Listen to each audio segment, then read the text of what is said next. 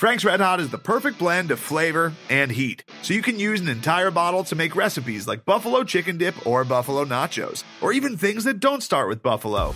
Frank's Red Hot, I put that on everything.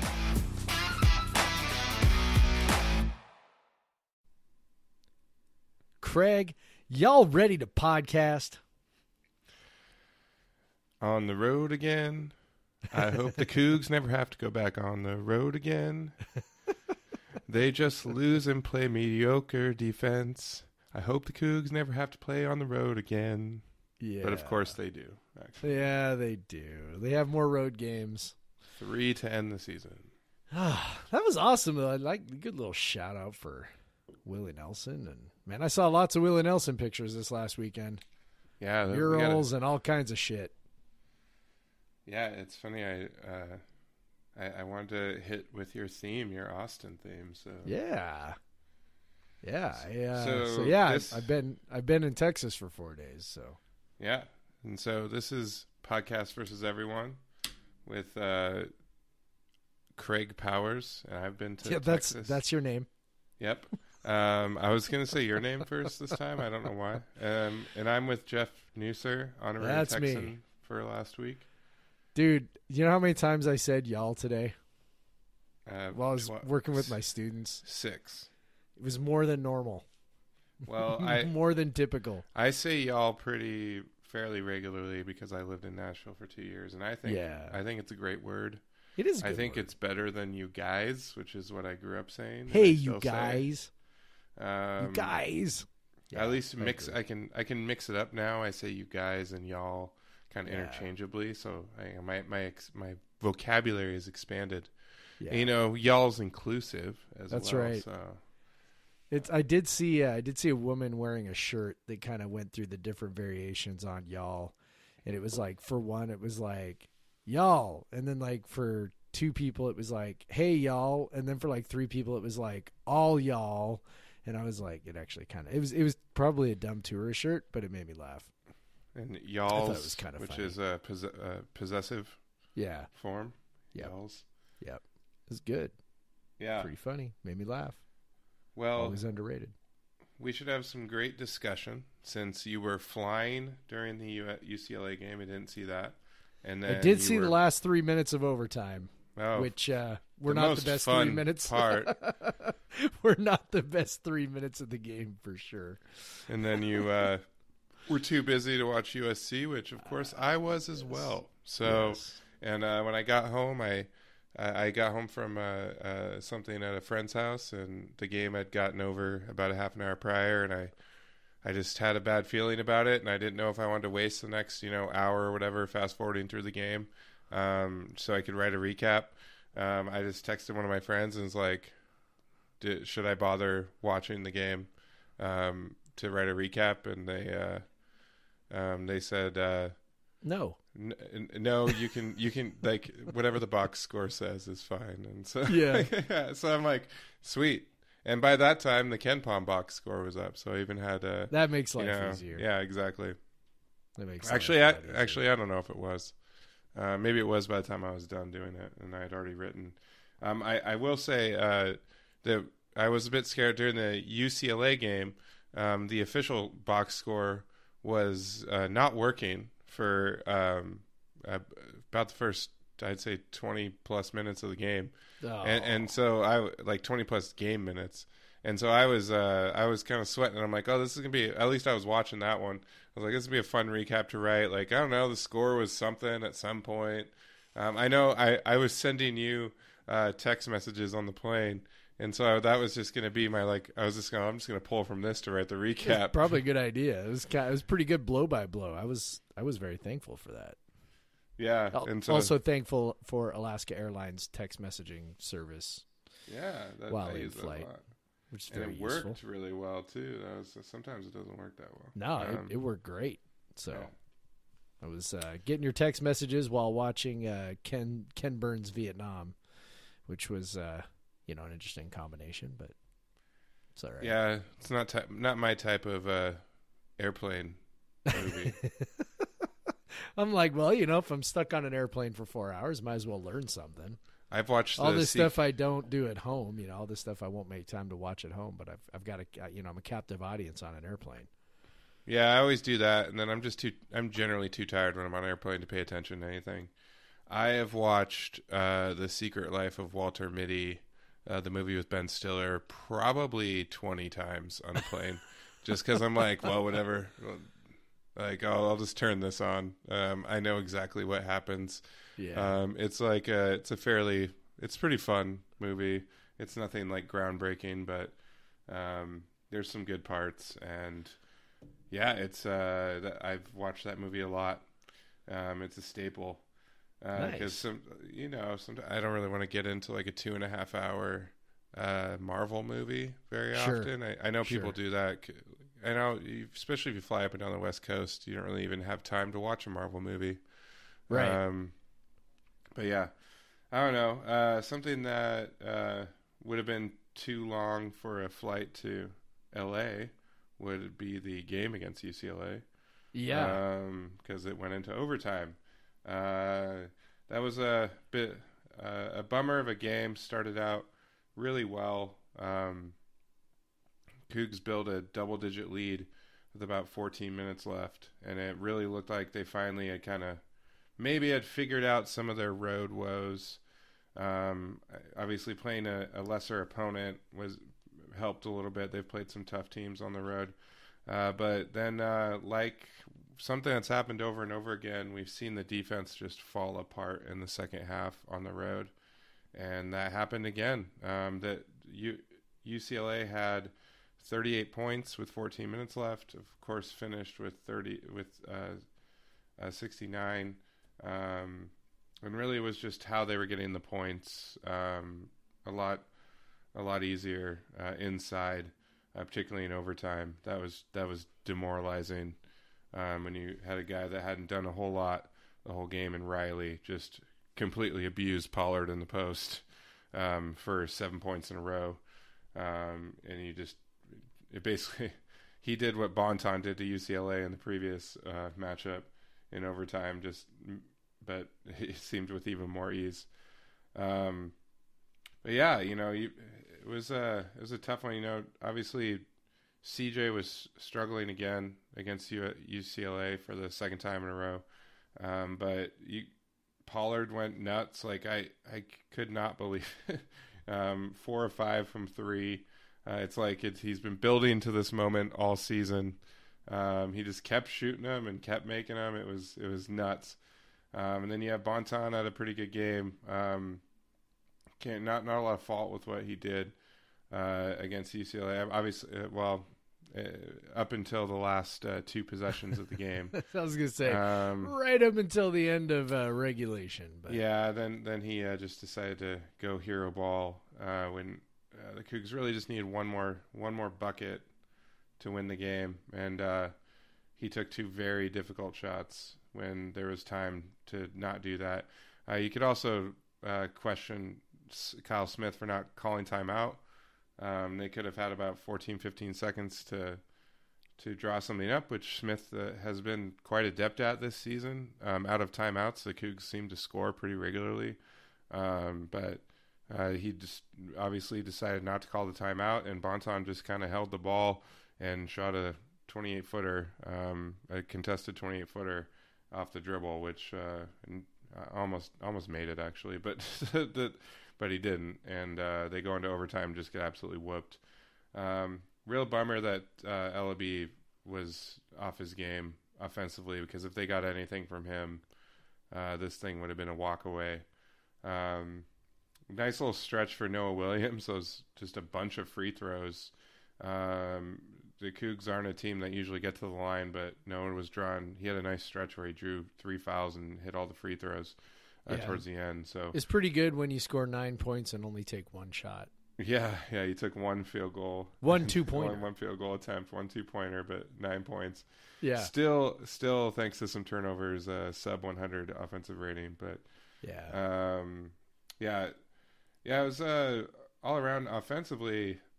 I mean, when Ellaby's that bad, to get those contributions from Tony Miller, I mean, you're really happy to have him back in that game. He's he at 6'6", he's WSU's best finisher around the basket. It's crazy just to watch the night and day from the way he can finish compared to like Pollard or Markovetsky when getting a catch off a dish from a guard, and he made some tough lay-ins. He had a nice post-up move where he came around under the basket, and so it's just he's just a good finisher. And Smith noted that after the game, just as he just makes all he makes all his shots, and he's 5 of 6, and it was nice to have him back offensively because especially with Ellaby down, that was some offense they definitely needed. Obviously, the Pollard hitting those threes was great. 20 points from him. You never expect 20 from Jeff, so that's a great. Bonton playing a little better than usual, like playing more to his capabilities. So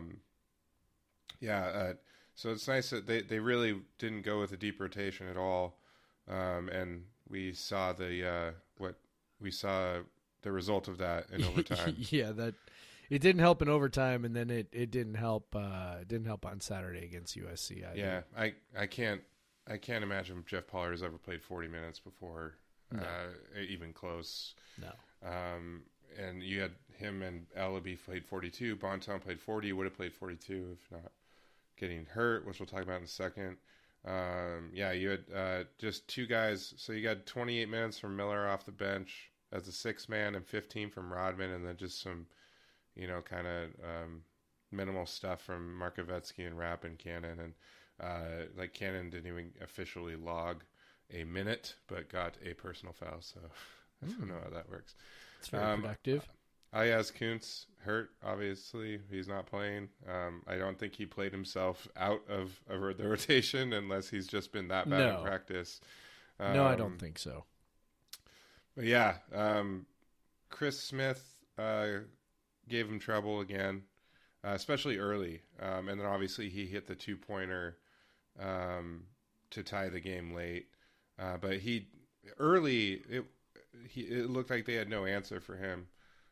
But they kind of forced him into some outside shots, and he didn't do so well with that down the stretch. They weren't letting him get to the rim quite as much. He was a terror on the offensive glass. I think, when you're selling out to guard a guy, sometimes he can find his way to the rim a little easier, and he definitely did that. 7 offensive rebounds. That was just brutal. Especially again early, he got probably 2 or 3 of those in the first 10 minutes, and then got some crucial ones late as well. So the defensive rebounding was definitely overall an issue. That was primarily driven by Smith, Chris Smith, but just only grabbing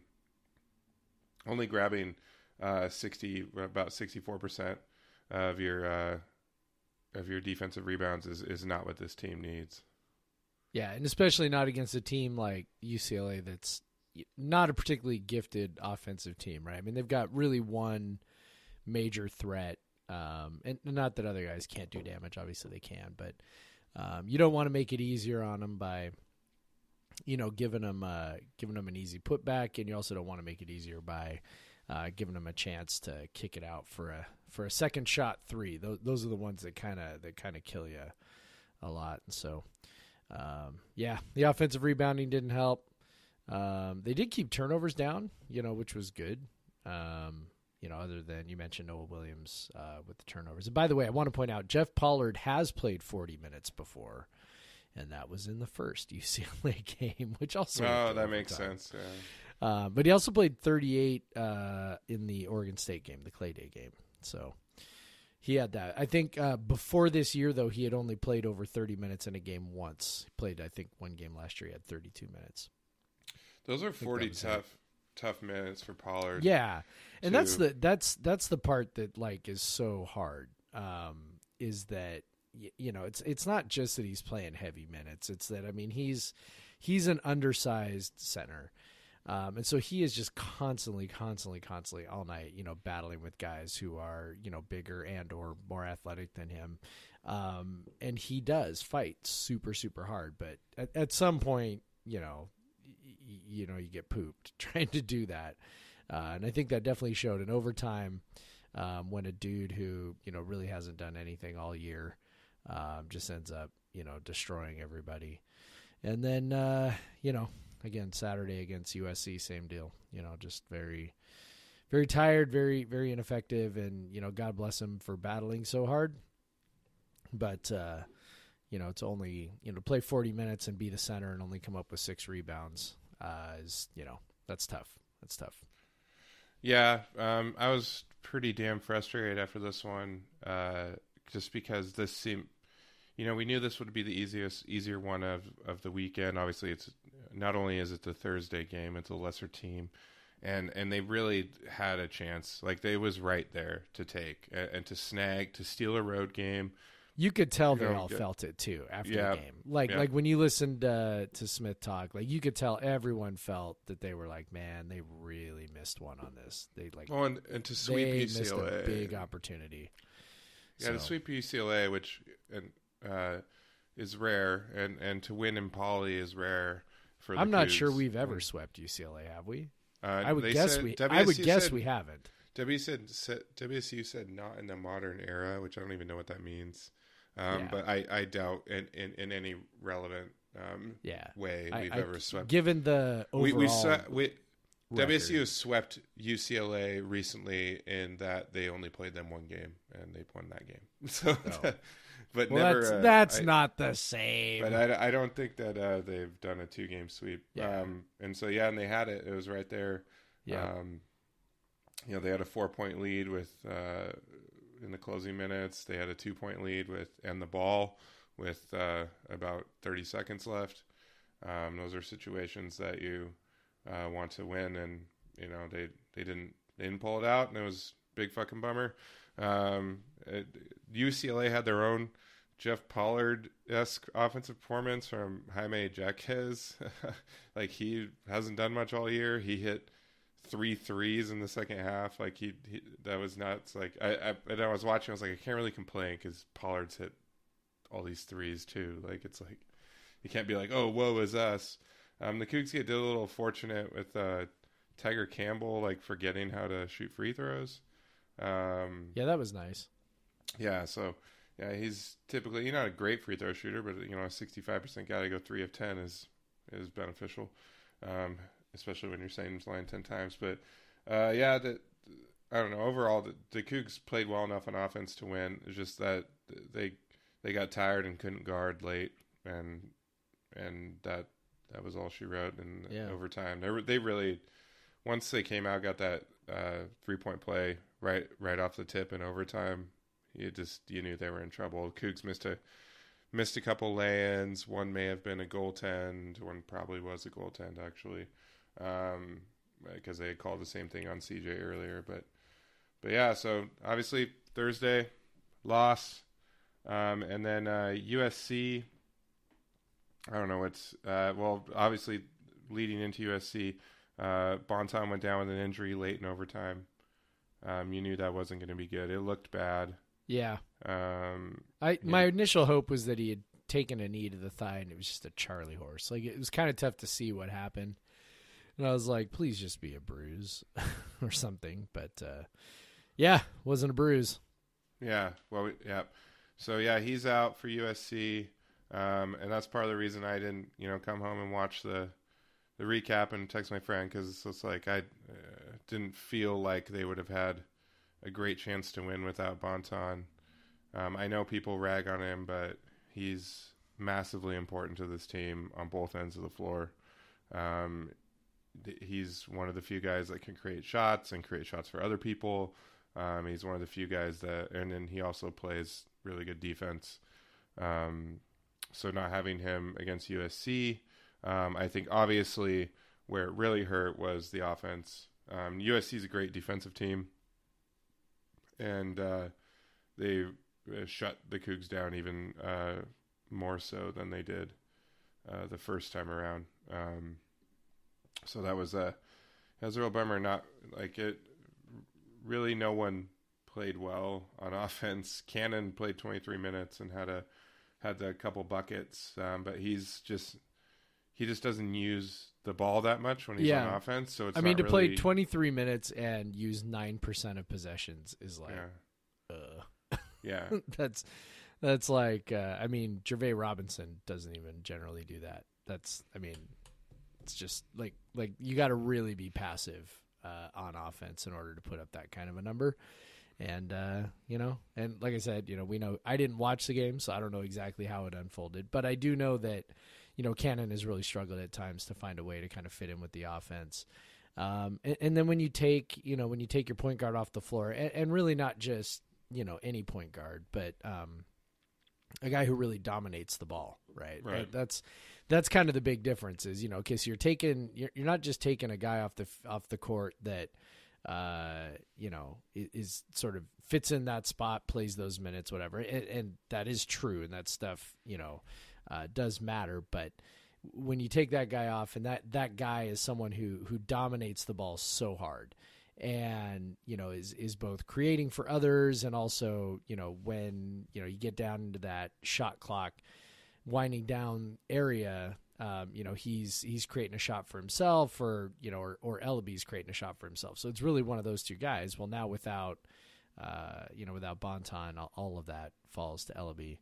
And, he did okay, I guess, 18 shots, 22 points, but, certainly not really enough help from anybody else, only Noah Williams and also in double figures and 5 turnovers too. Yeah. Well, 5 turnovers for CJ, which didn't really help. But Noah Williams, again, only other player in double figures with 10. He needed 13 shots to get there. He also had 4 more turnovers. So between Ellaby and Williams, they had 9 of the team's 11 turnovers. And, yeah, they just, when you go 4 of 28 from 3, you're not going to win very many games. And without Bonton on the floor, that's really just one less credible threat that the team has, and that really makes them a lot easier to defend, which is a bad idea against a team that's already very good defensively, like USC. Yeah, even you saw. It looks like Henson came in garbage time, threw up 4 threes. Wasn't making them this time. Just a bad day shooting all around. Yeah. 0.72 points per possession, not great. Only 6 assists on those. I guess it was only 14 makes, so it's not totally bad. But when you put it that way, it's like 6 assists is so bad. Well, actually, that was almost half of their makes. So they did have 18 makes. So I guess it was a third of their makes. Or 18 makes. So 18 makes. So you were looking at the 2-pointers, but I was looking at 2-pointers. But it's kind of a bummer because USC had a future NBA guy out in Onyeka Okongwu, and a guy who absolutely murdered them the first time. Yep. And so, if WSU could have been at fuller strength, you could have hoped they could have gave USC a bigger punch this time, but they still.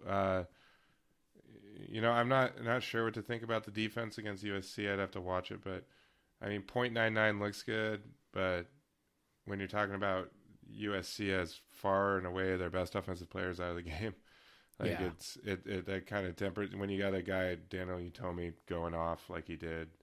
I mean, not much you can do when a guy hits 5 of 10 threes, but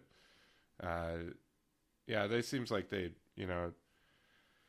The defense didn't let them down. It was the offense, but Bonton, you made references. I mean, Bonton's really our best perimeter defender. Yep. People love Noah Williams, and I love Noah Williams, but he's not the perimeter defender yet that Bonton is. I mean, Bonton really gets after people, chases them off the 3-point line. Like he's so valuable defensively, and so you have to wonder how much of that. I mean, it's not like USC shot a ton of threes. I mean, they only shot 18. Which was, and they shot 44 twos, so definitely only 43% on twos too, which is pretty good which is quite low. So, particularly against our pretty soft interior defense. So, so those things are good. I mean, that's good to hold them down a little bit there, but they ended up shooting well enough from 3, and you got to figure that some of that had to be open looks without Bonton. So it's a bummer, and going forward, it's bad. What's that? Kuntz came back to play in this game. Yeah, so he played 11 minutes. But one thing that I did notice, like DJ Rodman didn't play a whole heck of a lot this weekend. I think 8 minutes and 4 minutes. Yeah. Sorry, he had 15 against UCLA. When he's not knocking down threes, his offensive, he's not much of an offensive threat.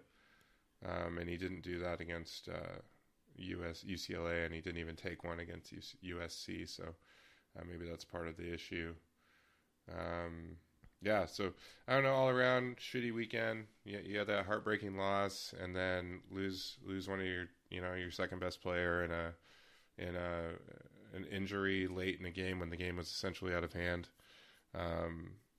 and then you're without him for probably your most this game, which to be honest, the Cougs probably were going to lose to USC anyway, but now you're pretty much your most winnable game left on the schedule is Cal, which would be today if you're reading this when it was or you're listening to this when it was released. Yeah, hopefully you listened to it before the game on Wednesday night. Yeah, but so you have your second best player, who at times is your best player when CJ's off. He's going to be out against Cal, which is a bummer. Do you think that? I guess we can. Well, how far are we into this? Do we need to take a break? Yeah, maybe we'll take a break and then we'll talk about it the next weekend. That sounds like a good idea.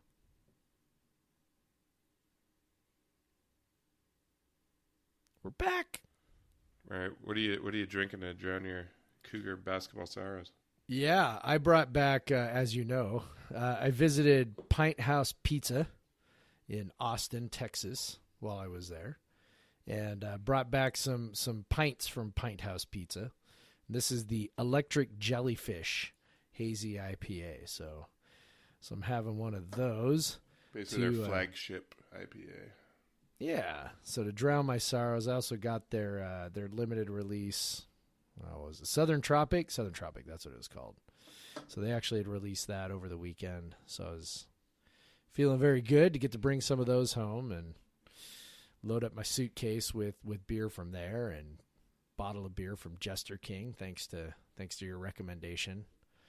So came back with some beer. That was good. What'd you think of that Jester King brewery and visiting it? Yeah, such a cool place.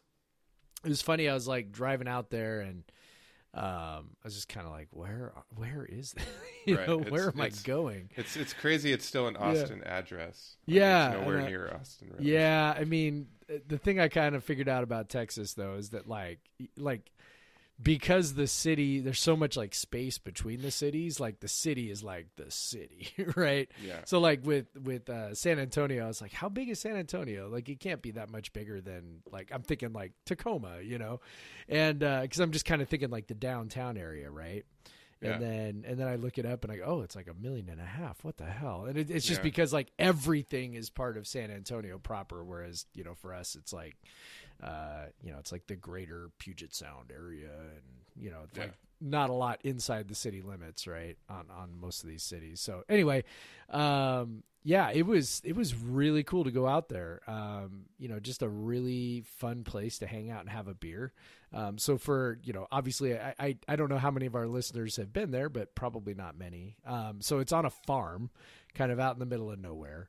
And it's next to, other it's next to like vineyards and all kinds of stuff kind of out in the hills. And so, you get out there and they're not a lot out there in that area. And they've got, like a cool little, eating hall where they've got some food, wood-fired pizzas and such. And they've got, they've got their bar set up above, and there's picnic tables and stuff just kind of outside with like this oak tree cover. And then they've got just like this massive grass field where like people can do whatever. There's a bunch of kids out there playing football when I was there.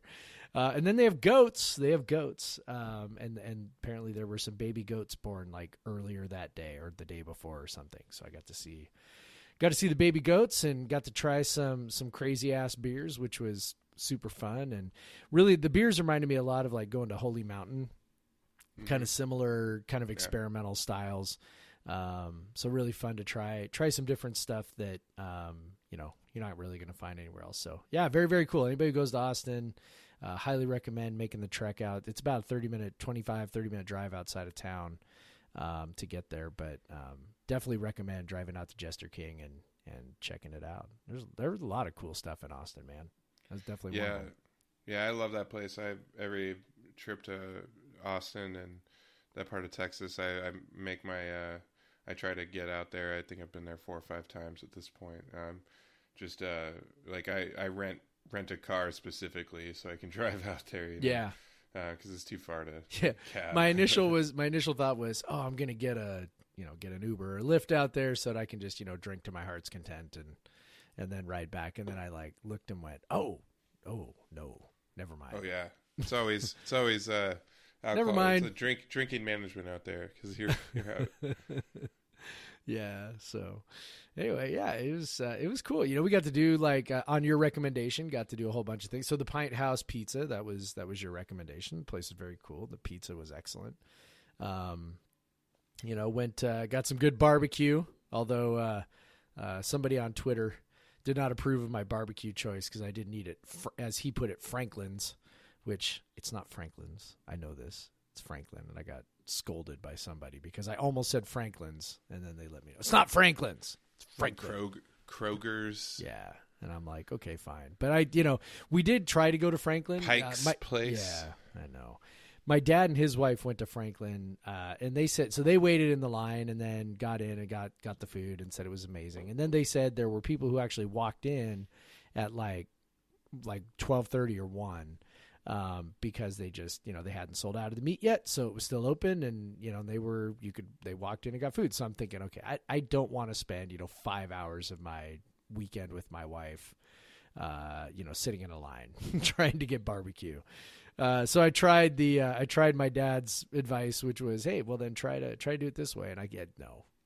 Not on. I imagine some of it had to do with it was Sunday on a 3-day weekend, and also the Austin Marathon was going on, and so. When they were like, we're done promising meat, y'all, sorry, but you can stay and there might be some, and I'm like, okay. And so kind of out for a little while, left, came back, and then it was like, nope, like by 12:30 they were like, nope, we're done, it's all gone. They ate all the meat. So went to Styles Switch instead, which is recommended by a bunch of locals. And as I was talking about with PJ on Slack, it was sort of like, I don't know if Franklin was better. I don't know if any of the other places, you recommended Le Barbecue. Some other people recommended a couple other places. I don't know if any of those are actually better or anything. All I know is this was amazing because I don't have maybe the most discriminating palate, and I felt great about eating it because I was like, we don't get 12-inch beef ribs back here in Washington. So I know a place. Do you? Where at? In Gig Harbor, Barbecue to You. Yeah, they're the guys are from Texas. They got them big old dinosaur bone ribs there. Ooh, I'm gonna have to pretty do that, pretty good. good. I would love to smoke some of my own of those, but I can't even find a butcher that has them. That has the ribs like that. So yeah, I don't. They probably have them shipped. They definitely do. They have these single serving size Bluebell ice cream shipped up there too. They're just Texas people trying to. Okay. I think they have Shiner as well. So. Well. Yeah, I am definitely going to have to check that out because that is definitely my bag. So the beef rib is my favorite. I love the beef rib from Le Barbecue. I would say it's not as good at Barbecue to You, but it's very, very good. And so it's definitely worth I think it's like PJ or someone said if something's it's we have this culture of you got to do the best. You got to do the best. Even if something's 95% is good, right? It's somehow not good now, right? Am I going to be able to tell the difference between A++ barbecue and A+ barbecue? I will say from living in the South and my trips to Texas and stuff, I came back to the Northwest and there are a lot of terrible barbecue joints. Yes, there's no doubt about that. But you can also tell there's some decent ones. I've had some good stuff from Jack's in Seattle. And the Barbecue to You from Gig Harbor, and there's some places that are good. I've had some places I won't name that are just terrible, but because you can definitely suck at barbecue. Oh, yeah. I'll say this: what I had at Styles was miles better than anything I've ever had in Washington. That I haven't smoked myself. Yeah. That I've gotten at a restaurant. So Yeah, it was really, really good. I didn't much care for the pork rib, mostly just because like it was done well. It just they put a lot of cayenne in their rub. That was it was a little too much for me. I know sometimes people do that with pork, but I don't do pork in Texas. I never get. Yeah, I only did it just because I was just there and I was like, yeah, why don't you throw on? I literally had them throw on one rib on the plate. I was like, here, just give me one.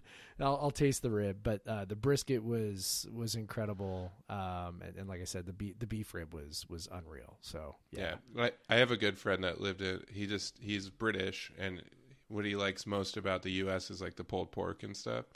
And he lived in D.C. for a while, where like that region, pulled pork is like the dominant, barbecue dish. But in Texas, it's beef. Like it's brisket, it's beef rib. But I could never like we'd go to La Barbecue or whatever, and he would order like a pulled pork sandwich, and I'd be like, dude. Yeah, don't do that. but he lived in San Antonio for a while, and still like it was pulled pork. I'm like, dude. But yeah, get some chopped brisket or something if that's what you want. You want a sandwich or something, I know. Yeah. Whatever. Whatever. You like what you like. It's That's fine. true. That's true. That's true. I just want mine to be even more unhealthy. All right, dude. I kid you not. I was so like for about my stomach was so full for like 24 hours. Like my body was having the most difficult time digesting all of that red meat. Oh yeah, Amanda and I so bad. One of my trips to Austin, like Amanda was with me, and we went out to Jester King and we loaded up on La Barbecue, like beef rib and brisket and stuff before we went out. And so we were just like, you unwrap it in that paper if you get it to go. It's just like grease stained, just soaked. And because like a beef rib is literally like beefy butter, like it's just and then the brisket, but like the brisket's supposed to be the best at Frankly Say. Like the brisket's really good at La Barbecue, but the beef rib is so much better. Like Amanda and I were both like, when we come back here, we're only getting the beef rib. Like it's so fucking good. Like I don't want to waste my calories. Like because I felt like required to eat this brisket. Yeah. And stuff. So we just feel like shit after. We're like fighting over the beef rib. Like this is mine. But yeah. So yeah. And they're like $25 for like a rib, and 100% worth it. Like at La Barbecue, they're like. They're 20. I think they're $22 a pound, and the ribs are $1.5 pounds. So they're I think it was something like that at the place we went to. Yeah, you just order it, and you're like, oh shit, this is a lot more money than I thought it would be. Yeah. Like I know Sarah was like, Sarah got some sticker shock, man. She was like, how much was all of this? And I'm like, do you want to know for real? The beef rib is the ribs are always the hardest one because it's like. It's by the like because you're like you can ask for a pound of brisket, but you have to ask for a full rib, right? And the ribs are so big, like, and yours could just be a big meaty boy, and it might be $40 or whatever, And it's for to eat it all the time, would probably be prohibitive, but considering good thing I don't live in Texas. I know I don't, but considering I don't know when I'm going to be in Texas next. Although I did beg Pat Chun to please schedule a road game against the University of Texas. Like I don't even care. Somebody tweeted me back and was like, only if we get a return game, and I'm like, fuck it, dude. Schedule. At this point, I don't. I'll be honest. Like, if we don't get a return game, like that's not a deal breaker for me. Schedule a home and home against UTSA. There we go. San Antonio is not far from Austin. No, it's like an hour and 15. Like 2M Smokehouse in San Antonio is like amazing. Because we did both. We flew into San Antonio and out of San Antonio. So we were in San Antonio for a couple days and a couple days in Austin too. So yeah, San Antonio was great too. Yeah. Let's make that happen. Let's come on, Pat Chun, make it happen. I'm actually going to San Antonio next month for work, but I know I told you about one of my favorite breweries there. It's so like you said, so spread out. Like I'm at a hotel in Hill Country, and it's so far away. But I'm trying to figure out how I can go visit that brewery. But Weathered Souls. Yeah, I was going to try to do that, and I didn't get there. We didn't actually spend that much time in San Antonio. It was kind of weird, mostly because Sarah wanted to go to Waco and visit Magnolia. So we did that for a day. I don't even. That was know a what lot of that time is. in the car. You were sending me pictures. I had no idea what it was. I was You like, don't know what the Magnolia silos are? No. Oh, Craig. Goodness. You know, Chip and Joanna Gaines? You know, Fixer Upper? Come on. No. You really don't know any of that? No. Oh, I feel like I got, for once, I got something on you on pop culture. I feel good about this. Yes, I assume that's like a TLC show. Yeah, that's pretty much it. So they're from Waco, and they help people fix up their houses, and he's like a construction. Is that dude. the guy that got diagnosed with cancer based on someone watching him on TV? I don't Is think that so. Was it that guy? Oh, I don't man, think never so. mind. That's someone else then. Yeah, I don't think so. Anyway, so he's like the construction dude, and then his wife is this really talented interior designer, and so they work together to fix up houses. And it's kind of a sappy show. Like they help people. They like pick a couple, and then they go look at a bunch of houses, and the couple picks the house, and then they basically fix it up for them, and it's really cool and really neat. And so, you know, people love Magnolia, and it's, I was joking. I think I sent you a message, or sent somebody a message, and I was like, this is definitely like a things white people like kind of place. You know, it's just like all these like middle-aged white people making their, you know, their pilgrimage out to Magnolia, and, you know, worshiping at the altar of Chip and Joanna Gaines. And so it was interesting. Yeah, and I was also wondering how you ended up in Waco. So that's how.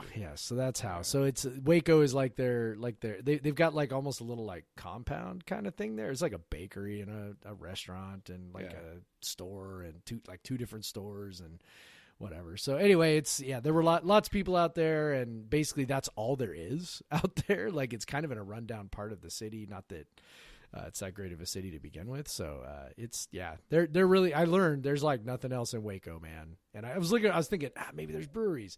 And then I discovered there wasn't. And then I remembered that Waco's like a pretty, it's like the Southern Baptist town of Southern Baptist towns. Not really towns, a city, but, you know, Baylor's ostensibly a Baptist university and like all that stuff. And so, not breweries, not really breweries there. And there were 3, but they were not very well regarded. So I didn't bother. I went to Jester King instead at the end of the night. I realized I had a friend that went to grad school for social work at Baylor. She might have had some, but that's all right. See, it sounds like you guys. I was ready to get the hell out of there, man. I was like, I had had enough of Chip and Joanna, and God bless him, but that Baylor stink on you. Yeah, I was, you know, I had to sort of explain to Sarah why I have no love for Baylor University. And she was like, "Oh, okay, yeah, all right." It's like, so there was the whole reason that the only reason I knew Waco existed when I was a kid was the cult. Yeah, the Branch Davidians. Yeah, I was like that's what I knew of Waco before. The next time I heard of Waco was when we played Baylor in football like 15 years ago, and I was like, "Oh, that's in Waco. Oh, that's where the friggin' cult compound was." You know, like, yeah. It's good to be known for 2 things, right? Your cults and your sexual assaults. So, yeah, I guess. Go Baylor. Go Baylor. Go Waco. Go Baylor into a fire. Yeah, pretty much. The town was not impressive. We'll just say that. I was ready to get back. I was ready to get back to Austin. That was much more my vibe. Yeah, Austin's great. Yeah, I would love to go back. Well, that segment was a lot longer. Okay, so I'm drinking. What are you drinking? I was at Peaks and Pints, a bar in Tacoma a few days ago. I was just peeking their cooler, and they had a beer from Bearlick Brewing, which is a brewery in Portland called Dad Beer. It's got a great can. It's just it's white, perfect, and just says Dad Beer. Underneath it says easy drinking beer. Yeah. And I always like using drinking. I do it in my text message all the time, like taking off the G with words and an ing. Right. Like, I'm drinking.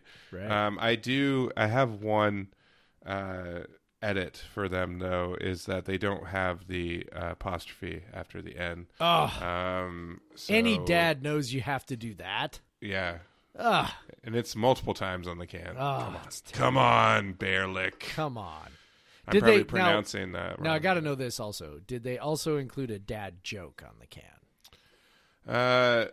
No, it just says the kind of easy drinking beer your great grandpappy used to drink in the 1880s. It's because it is a pre-prohibition lager, right. So it's made to emulate recipes, but that breweries made before they were not allowed to make beer anymore. I'm just thinking if you're going all in on the dad thing, you might as well have some dad jokes to go with it. But that's all right. Bear Lake's a pretty solid brewery. I've visited it before. It's a cool tap room. They've apparently now are distributing cans of beer to Washington. I didn't realize that. Must be a pretty new thing. So dad beer. Hopefully this is a regular thing that they make because Father's Day, I think I want to have a dad beer. Yeah. They got me with the branding. They did it. It's a pretty solid little drinkable lager too, and it's not offensive in any way. Yeah, I mean, listen, none of us are immune to a well-designed can or a well thought out branding of the can. So. Oh yeah. I mean, I don't know what I bought. I think my most impulse buy on that front was when Puyallup River Brewing right before they went out of business, did a big smooth double IPA or something like that. Didn't you drink that on the I might have. So yeah. So the big smooth, I was like, yeah.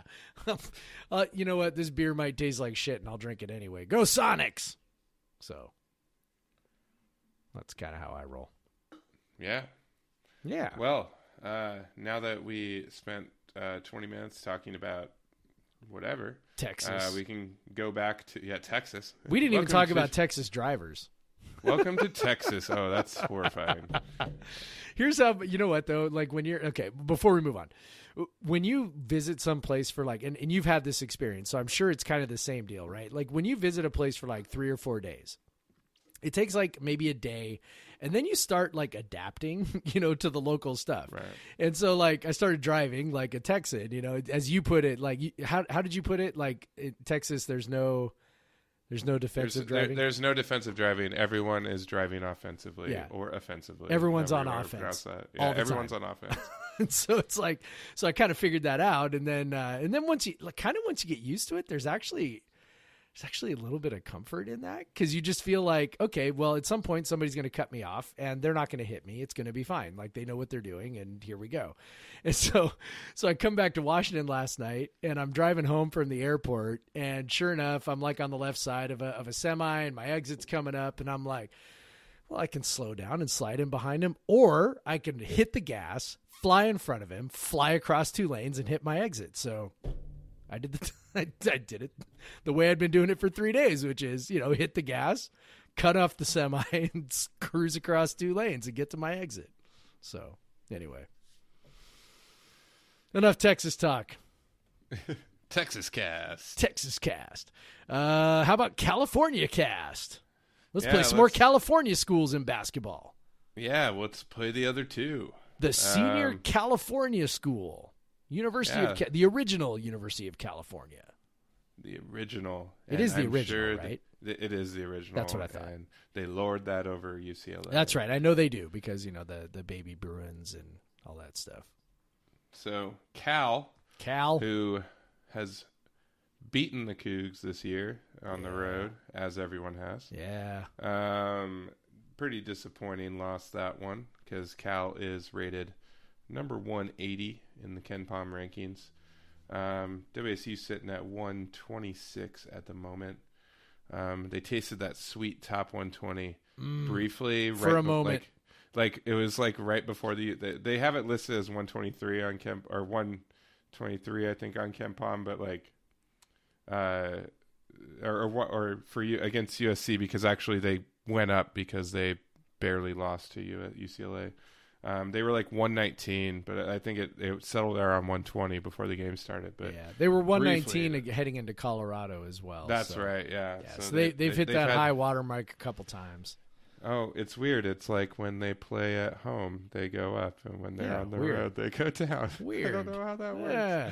Except for when they played UCLA. Like, they did go up 3 spots after losing to UCLA because it was such a close loss. But yeah. But yeah, so Cal's bad. They're bad. Bonton being out does not help. Does not help. That makes me worried. Cal has a very good player, Matt Bradley, who was very good against us last time. He's definitely their primary guy. Also, they got a ton from Paris Austin, who is generally shitty, but hit all of his shots against WSU. He was actually most of them 2-pointers too for a guy who's only made 40% of his twos all year long. And he hit a lot of jumpers. He also got to the rim, which was that's where you're kind of worried about Bonton being out. Obviously, he played in that game, but at home they just seem to play better defense. Who knows why? But Bonton being out, not being able to check Austin is Austin. Hey, we haven't said that enough today. But not be able to check him is a little concerning. Yep. I still think they can probably get it together a little bit on offense against this team. They're not too overwhelming size-wise and stuff. They were like it. This is a team that CJ can go off against, but defensively, missing Bonton. Obviously, offensively, I expect them to take a step back, but I still think that WSU is better without Bonton, because Cal is just that bad, especially at home. Yeah. But I still think this has me a lot more worried because Bonton is out. Yeah, for sure. I mean, for all the reasons we talked about earlier in the podcast. I mean, he's the trigger man on the offense, and again, he does get out of control sometimes, and fans really like to, point that out and harp on that, and which I think is sort of is a little weird, just because it's like, but it's not. It fits in really with what fans do, right? Which is they sort of expect that players will always make good decisions and always, have good process and, whatever. And, it's the same reason why they get mad about, quarterback throws a few interceptions and, my God, how can you do that? You just can't do that, and it's like, if I was on that field, I would never have thrown that pass. Or if I was on that basketball court, I'd know that, I would know that's a bad shot and I wouldn't take that shot, And so, obviously now my throat hurts, but it's just like, there's a reason why, Smith gives him a lot of latitude. I mean, are those all the greatest shots? Of course not. But, you do get enough moments of maybe brilliance is overstating it a little bit, but you get, you get those moments of really excellent play. And a lot of times they're pretty decent stretches and, and to be honest, in conference play, he's been a pretty efficient player when he's not turning the ball over. Like that's really been the key.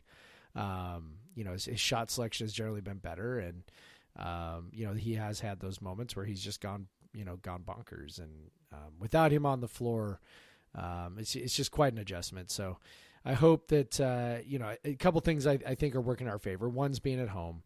The other one is, they will have had a few days of practice to kind of figure out, how they want to handle that. Certainly more than the less than 48 hours they had to figure it out between the UCLA game and the USC game. So, coaching staff should have a better plan. If there's anything we know at this point is that, the coaching staff is pretty good and they'll figure something out. And, so I'm interested to see what they come up with. I know that, last game, what they did was they put Miller in the starting lineup, so they went bigger. Now I don't know if that was a USC specific thing or if that was if that's kind of the plan they want to go with. Maybe get your most talented 5 on the floor. Maybe that's the idea. So I don't know. It's gonna be interesting to see what he does. Personally, I'd like to see him go with Ryan Rapp, either Ryan Rapp or DJ Rodman. Just because I think they're really at their best when when they're a little they're still fairly long on the perimeter, when they're not basically putting 3 smallish guys across the front line, right, where you've got Miller and Pollard and then CJ Ellaby. I think I'd rather see him go with it, really stick with the 3 guard set And I wouldn't be surprised either if the plan against USC was sort of USC specific, because you're dealing with a lot of size there. Probably worried a bit about Rakocevic, things like that. So anyway, yeah, I'm curious. I'd be fairly excited to see either Rapp or Rodman start that game and kind of see what those guys can do. I think that'd be kind of fun. Yeah. And maybe you come out with maybe you put Rapp in there and come out in the zone, just kind of throw Cal off and maybe just be a little weird right out of the gate. Yeah. I don't think I'd want to. They got a couple guys that can launch from deep. I don't know. But if you're concerned about penetration, which was something you talked about, and again, maybe there's something to be said for throwing them a curveball right out of the gate. So anyway, I expect they'll have the advantage in turnovers. They should things play out the way they typically do when WSU's at home, and Cal turns the ball over quite a bit more than WSU does, and WSU forces quite a bit more turnovers than Cal does. So I would expect WSU to be able to create some advantage that way.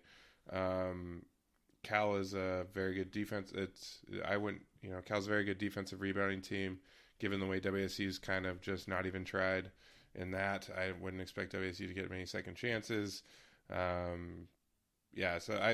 these are both not good offenses.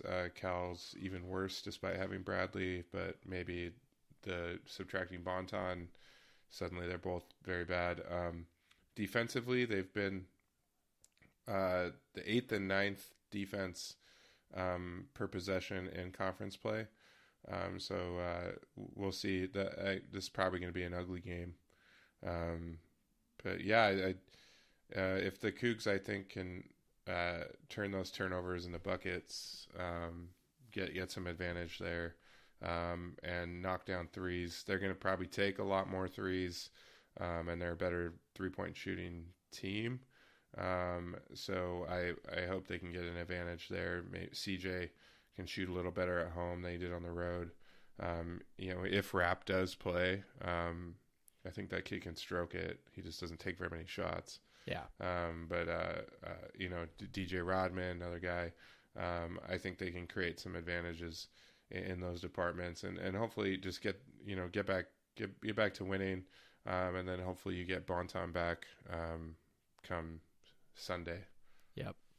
And there's a chance apparently, because it looked bad, and it sounded like there were, I don't know, somewhere it was being floated, hey, he may be done for the year.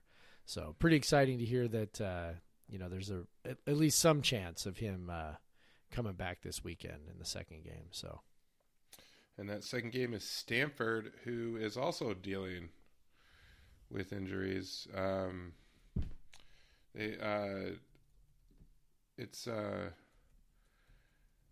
I guess De Silva's back now, though. Like he looked like he was going to be out, but then he played against Arizona, so he absolutely destroyed WSU the first time. So I don't know. Like it's.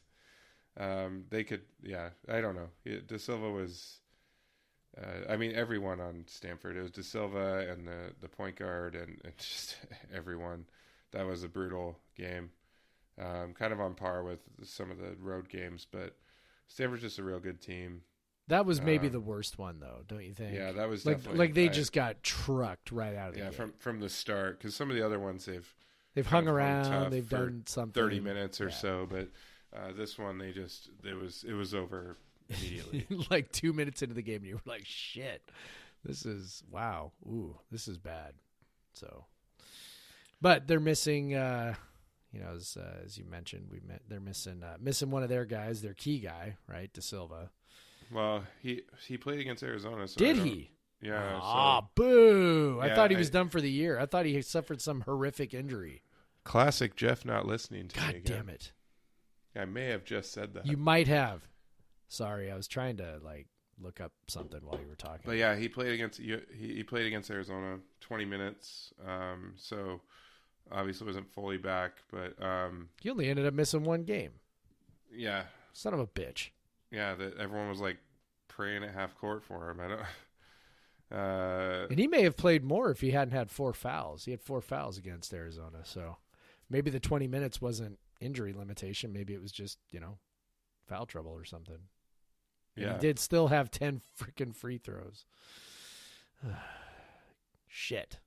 I was hoping that guy wouldn't play. Yeah, I know. I was hoping he wouldn't too, because first time around he didn't need to do much because he didn't really need to play that much. Well, but he was the main reason why they obliterated us early. I think of his 15 points, I think he may have scored 13 in the first half. Well, may have scored about 9 of them in the first 6 minutes. He only played 13 minutes. He was in foul trouble, but he only played 13 minutes. He got 15 points on 7 shots. So it was pretty good production. Yeah. He also had 4 fouls in that game too. So. Yep. I don't know. They were, I forgot. I haven't looked back at that box score, but if I remember right, they were doing everything right. I mean, they were. Yeah, Tyrell Terry was not missing. They hit a bunch of threes it was a mess. It was a mess. I don't know what you get from that other than maybe they'll beat their ass again. They're just that bad of a matchup.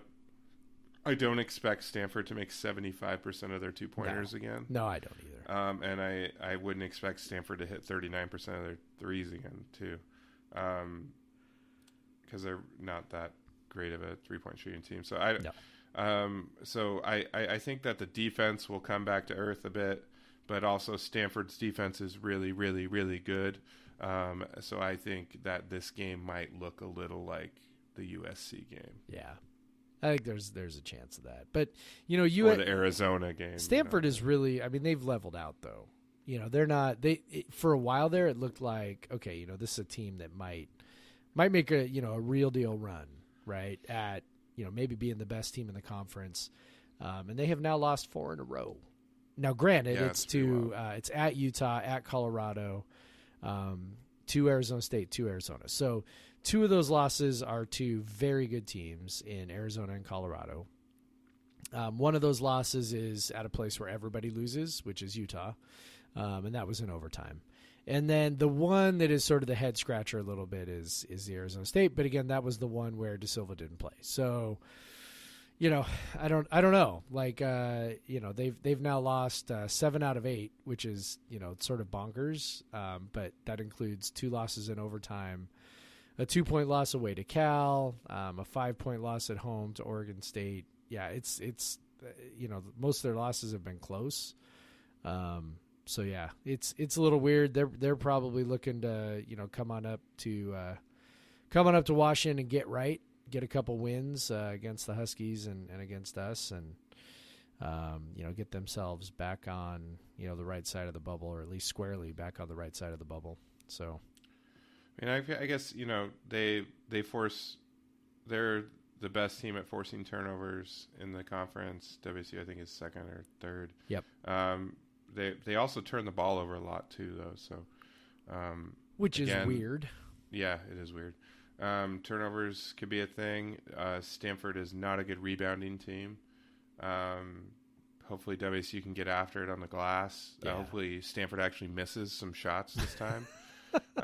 That's where the old rebounding margin is maybe not the best metric, for people who love rebounding margin. So but I guess they have been pretty good shooting overall from 3 in conference play. That's where they get most of their offense, is just they make a lot of shots but turn it over a lot. They don't shoot very well from 3. They got the old Ernie Kent offense. Yeah, they don't get offensive rebounds. They only get it the classic way, just making everything you miss shoot. So they're 25th overall in effective field goal percentage, and yet their offensive efficiency is only 154th. So classic Ernie offense. Ernie ball, classic Ernie ball. So I don't know. Yeah, so defense. So it's going to come down to if the Cougs can score anything and stop some shots. Yeah, and I think that they'll play a lot better defense. I think so too. Especially you're getting Stanford. Unfortunately, they get those extra days off because we're doing the Wednesday, Sunday crap. takes away it takes away a significant home advantage. I think. Yeah, I when think you're not so. doing Thursday, Saturday. I think so. It's set Sunday at 5. So that'll be a nice empty Pullman Arena. But so Sunday at 5. That's main reason why I decided not to try to make it out. So it's so hopefully, I don't know, at WSU they've beaten better teams this year at home than Stanford, obviously. So it's not a game that they can't win. Still KenPom gives them a 37% chance to win. That's of course with all the Bonton data in there. Right. But you never know. And he might play. And maybe WSU goes wild from 3 like they've done a few times at home. And maybe they just lock down on D. Well, and you got to figure the inverse. So if you're like, WSU struggles on defense on the road, well, you got to figure that's also maybe true of a team like Stanford that forces a ton of turnovers. And one of the reasons, that game down at Stanford, they were just like, they like to, the colloquial description is, in your shorts defense. That was in your shorts defense. Like it was like there was no space. There was nothing. There were no passing lanes there. It was just tight. If I remember right, I kind of what saved anything in that game was Henson going crazy from 3 at the end in meaningless garbage time. Otherwise, it was bad. Like WSU, it would have been a much worse score from WSU's end. Bad. So. Yeah, you got to figure Stanford's who knows how many points Henson gave up the other way, but probably a few. Yeah, probably a few. But yeah, I think the offensive number would have looked a lot worse than 62 on 69 possessions if Henson didn't come in and make a bunch of garbage time threes. Yeah. But and so they've been good on defense in Pac-12 play, but probably not as good lately in that stretch. Like they have some good ones, but it hasn't been locked down every time. So maybe WSU will get a good day. Honestly, just make outside shots, and that makes every defense look bad. Yep. It's all about randomness, baby. Yes, when you're the underdog, get that random in your favor. Yep. Let's see. Anything else? I don't know. Baseball went 1-3 in their opening weekend. That was a bummer. Was it 1-3? 1-3, yeah. They won the first one. That was fun. That was great. Yeah, baseball back. Well, I hate Omaha, baby. They I don't know. It seems WSU always struggles in these early season road trips to any place warm that have been playing outside for months, and WSU has been taking batting practice in the field house for 2 months and has snow on the field or taking whatever. Grounders on the on the frozen or inside in the field house, right? It's one of those bummers. WSU's hitting always seems to take longer to get going. Even that, like every college team has, it's always pitching dominant at the start, and then the bats heat up when it gets warmer. It's just every baseball league is like that. It always funny when I was in high school, like everyone, in the actual regular season, in high school would hit, and then like once it got to summer ball, people would just be crushing everything, like because they'd been hitting for months, and they finally get the timing down, and it's warm, and your hands don't fucking hurt every time you don't hit it exactly on the sweet spot. Like they always start slow, but WSU starts slower. It always seems on offense, and I don't know, and I hate these early season. Like it's because they have to do it. They just don't really have any choice. Like they're gonna have home games, and they're gonna be possibly snowed out, or they're gonna be in really terrible weather. And they're not getting anybody to come up to Pullman and play right now. Yeah, you're getting like SWAC teams and stuff. Yeah. I haven't looked at their schedule. We could be like total. So they're going to Hawaii next. Yeah. So they're going out to Hawaii, which, that's a nice trip. So, Yeah. Hopefully they do okay out there, and then they're coming back, and I think they're playing another California school, if I remember right. I looked at the schedule today, and now I'm forgetting, but I do know that they're going to they're playing in one of those like sort of neutral site tournaments where you go to Arizona, right, and you play. Yeah, they're playing Rutgers. 4 different schools go out there, and then they all play each other over the weekend, and that stuff. Well, on the schedule it just says Rutgers, but I don't. Yeah, so maybe it's like an actual tournament where who you play after that is determined by who wins. But anyway, yeah, they don't play in Pullman until March 5th. They host Niagara. And then they got a Gonzaga, school where it's just as cold as it is in Pullman.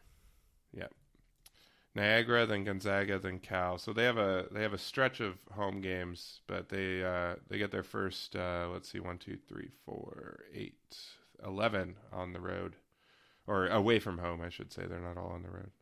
Yep. Oh, so the fourth game was at Northridge. I missed that one yesterday. So they lost 1-2 against Bakersfield and lost one to Cal State Northridge. Just 1-3 against Cal State schools to start the year. Well, and it's tough to read too much into it because so many things are like you start getting deep into rotations, deep into bullpens when you play a 4-game series right out the gate. Starters probably aren't stretched out yet too much, and so a lot of experimenting taking place, I'm sure. So, yeah, these early season non-conference games aren't, I don't know. I don't know how much you read into them, but, I don't think it's worthwhile to read all that much into them. Yeah.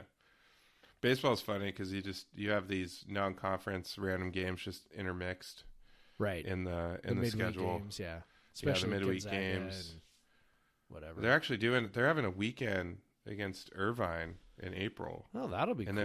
And then followed by 2 games against Boise State. So, I don't know, maybe a lot of are implementing the. I mean, that's not really what SEC teams do, but the late season non-conference stuff. Yeah. But yeah, so Irvine. That's gonna be the Vince Grippy Classic right there. Oh yeah. Wazoo and UC Irvine. I'm sure he'll be there for all 3 games. Yeah. And as I'm looking online right now, it says tickets from $2 to $6 for that weekend. Thanks. What a deal, man! I don't know. Is that StubHub? Or is that actually like WSU tickets? Nope, those are actually WSU tickets. Yeah. Yeah, if you get a group of 10, $2 a piece. I doubt there's much of a market on StubHub for WSU baseball. Well, that's what but I'm like, I don't know, $2 to $6. Like WSU's not selling $2 tickets, are they? Nope, they are. Yeah, they are. They definitely are. When was the last time you went to a WSU baseball game? They absolutely do. Like the youth tickets. The youth tickets are $20. $20. Yeah, the season tickets for baseball are like maybe really we should cheap. we do like a Coug Center trip, and I'll be like, hey, everybody, I'm buying everybody's tickets, and then I'll just like drop a 20 and buy 10 tickets. They need a beer garden like they have at the basketball game. They 100% at the baseball do. game. They 100% Because baseball will be way easier to position it to where you can see. You can still see the field, and yeah, they definitely need to do that. But I'm gonna be in California when we're playing UC Irvine. Well, that's just a bummer for you. Yeah, I know. It's gonna be a real bummer. Let's see. Do they have baseball? Let me see. I'm checking real quick. Are they playing? Yes, they are playing baseball on the weekend of the spring game. So maybe fun. I will have to buy a bunch of group tickets for Coug Center. Yeah. Go to the Utah game. The spring game is 25th. 25th. Yeah, April 25th. So, yeah. Can we drink at... Oh, so it's probably after. Or is it going to be during? Like, because the game's usually at 12. Yeah, like so it would be... It's right after. 12. So the baseball game's at 2. So you can go... We can go spring game, baseball game. It's going to cut into our tailgate now. Yeah, how are we going to do our live Coug Center podcast? We'll talk to the baseball SID, and we'll just set up in the stadium. We'll record the podcast during the baseball game. While we're watching the game. Hell yeah. Oh man, what an idea, Jeff. As long as they let us drink. I'm full of bring ideas. Our beers in to do that. I know. That's the one It's the one little hiccup in this plan is we will have been drinking for 6 hours, and then we're gonna have to stop to go watch a baseball game. We'll just get hungover by the end of the podcast. Like, my head hurts. So like, all right, I'm just drinking some water so I can go back out to my office later. Yeah, I don't know. Baseball games are 3 hours long. I know. We may not make it until the end. Yeah, I don't. I would have no intention of making anything. Go Cougs, but I don't know if it's a good game. Actually, it sounds better to me to go at like the 6th inning and watch the rest of the game. Yeah, maybe that's it. Yeah. Record our podcast and go in. Yeah, maybe. Listen, you guys, welcome to Podcast Planning Talk. We got Texas Cast. We got Podcast Cast. Hey guys, I didn't know it was pretty slow basketball week. Yep. And now I'm looking at my TV screen, and Joe Tessitore is all excited about Wilder versus Fury 2. And I'm like, not a lot going on right now. But anyway. We done? Yeah, I think so. We good? Subscribe if you're listening. If you discovered us via this episode, you are a unicorn. But you can subscribe. But you should subscribe if you are that unicorn. I did watch Inside Out with B today, and the rainbow unicorn. Love that movie. Is the star of the dreams. So love that movie. So you would be the star of my dreams if you subscribe to the podcast. Yes. Also, if you subscribe, rate us 5 stars, and then also leave us a little review. We like those. Clever. We like those. We like those. I don't know. Follow Jeff at Pod versus Everyone on Twitter. Follow me at the Craig Powers. I think that's pretty much all the pluggy things we have. Yeah. I think that's it. Go Cougs, Craig. Go Cougs.